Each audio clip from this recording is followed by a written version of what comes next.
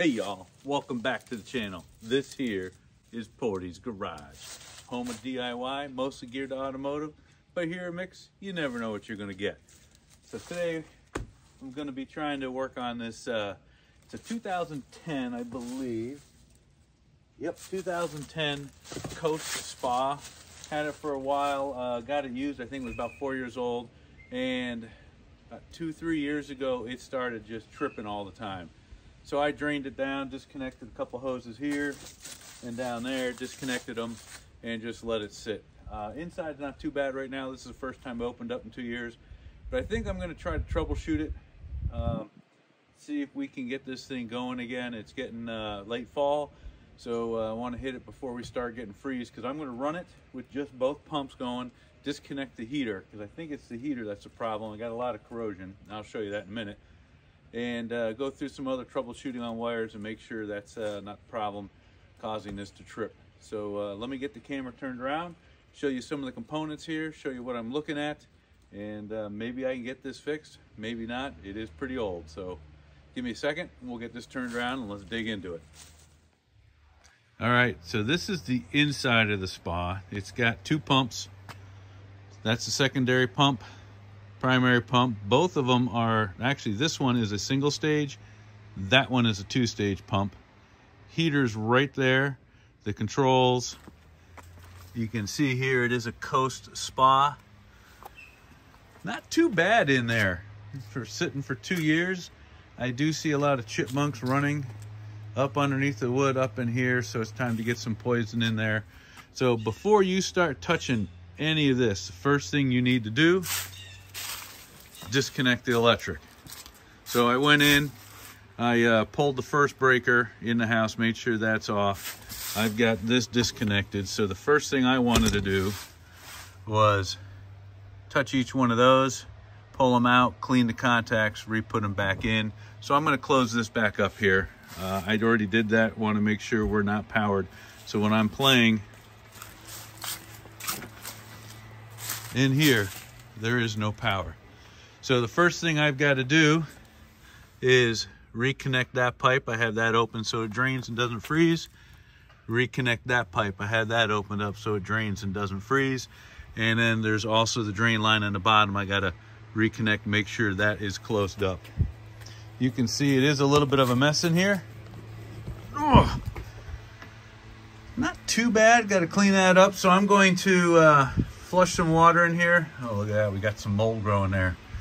Get this cleaned up a little bit before I circulate, pump that out, and then I'll fill it up to the lowest level possible so it doesn't trip. Then fire up those two pumps, see if she runs a couple days without tripping. If it does, I'll reconnect the heater. Let me show you with the heater here. I'm tempted to pull those contacts and clean that, but it's, well, I don't know what the inside looks like. This baby's 14 years old. Chemicals just do wonders on this. These are new pumps. I did get them off Amazon. I would not recommend getting pumps off Amazon. There was issues with these trying to get them in and to fit. So I did replace both of those. Chemicals ate the bearing shaft here. It was leaking, cleaned it up, and I lost maybe 20% of the bearing shaft. So I decided just to get new pumps. So let me do a little time lapse of me struggling trying to get that pipe and that pipe connected.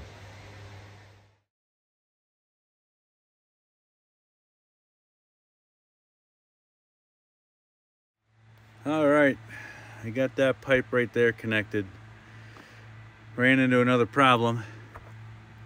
Broke this connection for the bleed there. So I gotta figure out what I'm gonna do there. So that angle was not lined up, so I had to disconnect the pump. You can see I got to redo straps to hold it in place.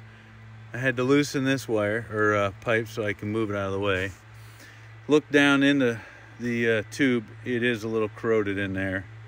So next thing I'm going to do is put this back on. Look at this gasket though. It is dirty. So it's probably going to leak when I put it together, but I think I'm getting a new heating tube. So I'm gonna replace this cap, the cap that was here, which is just a two-piece there. Get new gaskets, so hopefully they work. Didn't have a leak there, but it was leaking here before, and I never had leaks there, so hopefully that's good. And I'm gonna have to figure out, get a 3-part. Luckily this one I got extra length, so I should be able to move this T anywhere in here to get it close. I probably am going to get new tube for this though also, and redo the connection on the end. That's, to me, that's just too tight. So let me do a little more work here and see. Probably going to just disconnect that, reconnect this, reconnect these feet, and then see if I have any tube. Looks like Amazon fittings are coming right up here. This one I do not want to replace, because it goes up top underneath all this insulation to a bleed valve. But that's what happens when you got chemical plastic and it gets to be 14 years old, they get brittle. So I may not be filling this today to try and test it out. All right, I got the connection to the heating element off. See back here, there's a post here. Take the screw off. Oops, sorry, sits right in there. Take the post or the screw off the terminal. Sits on that, and that goes under there, back like that. So this could be a problem. That one fit just fine back underneath there, went on that terminal, but look what came out of there, out of this hole. Think that could have been some of the problem? Why she kept tripping? That connection right there was bad. Now it's all loose, corroded, pulled apart. Now I definitely need a heater. So let's get a heater on order. I'll get some parts off there. Let's get some hoses, some clamps, some T-connectors. We'll get that fixed. I might have to redo the nipple on that. We will see. And I'm going to also get a couple more clamps, couplings, gaskets that go on there, and some more of that magic lube seal on there. So got to order some parts, and we will be back probably in a week or so. All right, so I have this one pulled off already. Let me loosen this one up.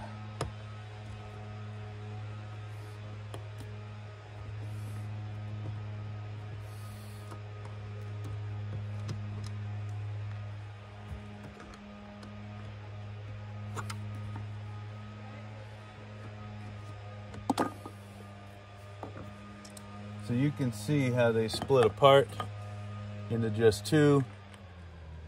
They've got little teeth here that fit together. Hold that together. I'm going to put both these screws back in so we don't lose them.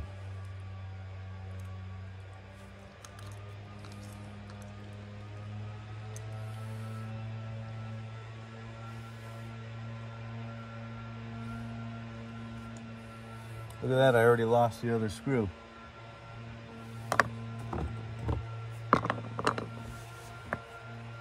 I'll have to dig it out when I find it. I'm hoping the next one, it's got threaded couplers on the end here. I hope it threads right onto this. So you can see this gasket's all rotten. So we are definitely going to be replacing that. But let me get this pulled out first. That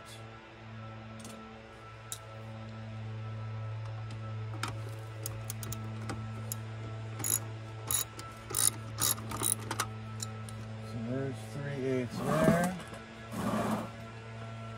There should be one right on the bottom. I believe that was 3/8. Oh, that looks too big.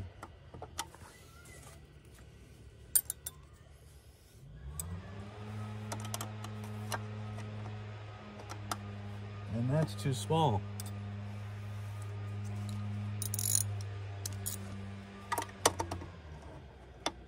There we go.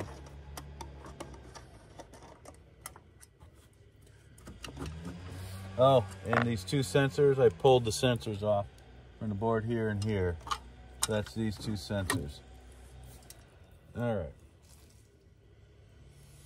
It's pretty clean down in the tube. Just right there, that actually broke off. So let me save these nuts here.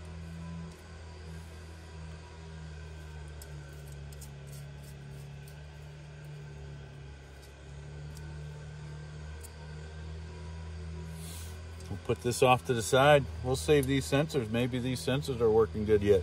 Oh, there's some corrosion on the end of that one. Let me get this cleaned up in here first. We'll turn you back on. All right, so I got that slightly cleaned off, most of the corrosion, and just flung my nuts all over the place.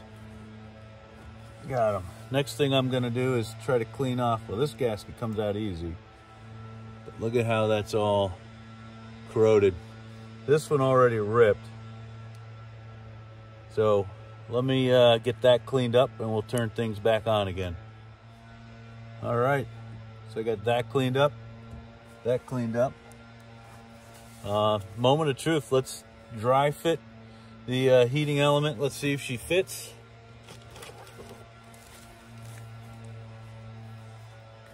And let me get this cut off.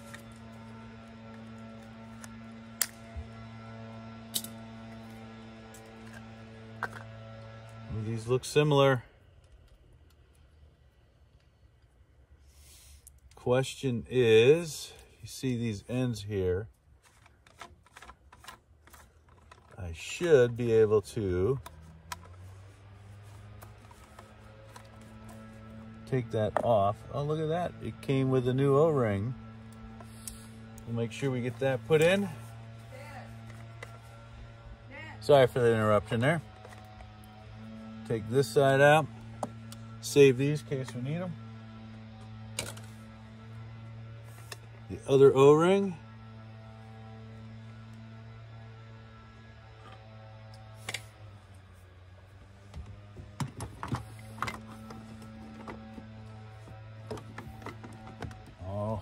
Oh, is it gonna work? Is that gonna be long enough? Oh, I don't know. It's gonna be close to try to get these to come together. So I might have to loosen this motor, move it forward. We're just off a hair. But let's get this mounted in.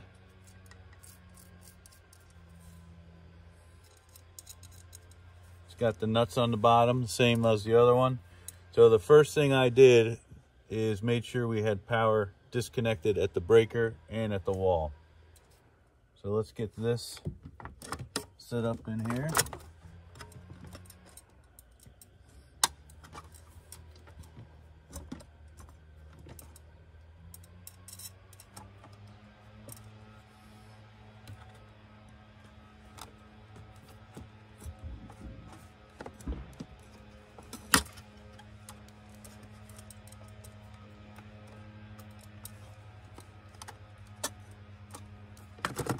There we go.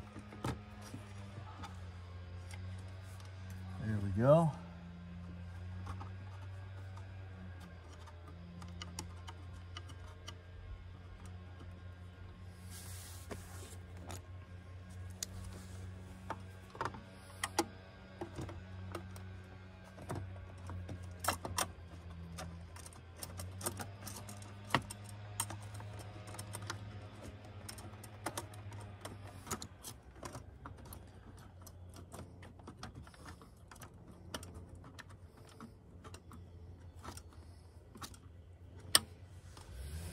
Tighten this a little bit for now.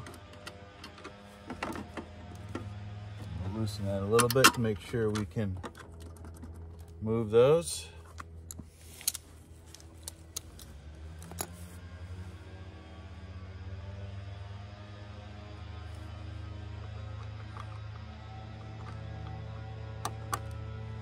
It fits right in.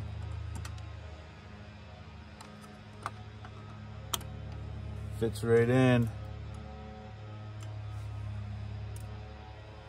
So let's probably shouldn't have done that. I should have got these gaskets in first. So we know she fits. I'm going to pull this back out get these gaskets in. Probably gonna loosen this motor up so I can get this to pull a little tighter. Just about tight there. I got a little gap over here. Let me get that adjusted. All right, so we noticed we got Attaboys here, snap appearance. Yeah. We got, so this is the old tube, and it fit, it's the exact same size, but I replaced this motor and I always had a little leak there now that I'm thinking about it. So what we're doing is popping these bolts off on the bottom here. You can see there. Scoot it over. We're going to scoot it a 1/4 inch, and then we're going to do the same thing with the other motor since it was different. We were working on it, so we're going to pop the bottom and re-lag it to the floor there. So once we get this over a 1/4 inch, we'll be able to put the new one in. She should fit tight. We'll make sure our ends are clean, gaskets are lubed up, and we already checked the wire connections, so we should be good then. And always remember, we are not professionals. Do not follow what we do, and always make sure that... this is not technical advice. This is... You're right. This is for entertainment purposes only. All right, so we've got that lagged in. We moved it, so now she's sitting with the pipe in there pretty good. We got the new heater tube in. This was loose enough. We pulled it forward. Got these connections in. You can see that little angle. Let's hope that doesn't cause a problem, but that's on pretty tight with the gasket and some lube on there and some seal lube. These fittings went right in. Next, we've got these. I'm going to clean up the contacts before we put them on. Then we've got just a couple fittings here, and then it's time to turn it on and see if she fires. And if she fires, then we're gonna fill her up, and maybe in 8 hours we'll be soaking with a beverage. So we've got this on. Attaboy did the grunt work. He lagged those in. He climbed in back there, lagged this motor back down. Yep. He also, we put a new mount here. Remember, we're not professionals, but this baby's solid now. We kept this tube the same. New clamp there, new hose there, near there. You can see what we got rid of. Piece of junk. So let's get this cover on. I went through, checked a lot of the connections. Things are looking good. Let's hope that doesn't leak there, and let's hope I didn't have any water sitting in there for 2 winters and froze and split back by the manifold, because I'm not climbing back in that bad boy. So we'll get the cover on. Let's start filling her up. Actually, I think I'm gonna turn it on first, see if she starts up. So we got the fill going. Just a touch of chlorine, kill all the stuff that's in the pipes that have been sitting for 2 years. We had one leak right there. We tighten that up, it seems to stop. Let's hope we don't have any more leaks. Hopefully we can use it tonight. Yeah, I say, what, another hour, at least an hour and a half to fill, and then a couple hours to heat. Let's hope she works. All right, Portie's garage, people. We got it running. Both the pumps are strapped. They're not moving. This one makes a little bit of noise, but that's the Amazon special. The ozonator broke a little bit, so we got to get a new one of that, but that doesn't affect the hot tub running. The display here works. It was at 48, now it's at 55. As you can see, I don't know if you can see that in the video, but some of the, it says 55 Fahrenheit, but that little bottom part of both of those is gone. The lights work. Right, the heater, the heat light's on, pump 1's on. Yep. And then pump 2 works. Look at it going. Father Mike started it up without putting this on though, and there was water that just gushed over the side of the hot tub. Little user error. Yeah. Like we said, we're not professionals. We're semi-professional. Hit pump number 2. Let's hear that bad boy. Seems like plastic and all kinds of stuff. Right, turn it off. I don't know if I'm replacing it or not. Something's grinding in there. It works, but it doesn't leak. It just makes some noise, so it's kind of up in there. So let's hope by 8 o'clock tonight I'm sitting in here with a beverage. So here is the best part of doing all that work. We'll get the money shot for the end, and no, it's not going to be me climbing into the hot tub. But I enjoy doing all the work and then get to spend some time here. So if you like the content of the video, please like and subscribe to Portie's Garage. Thanks for watching.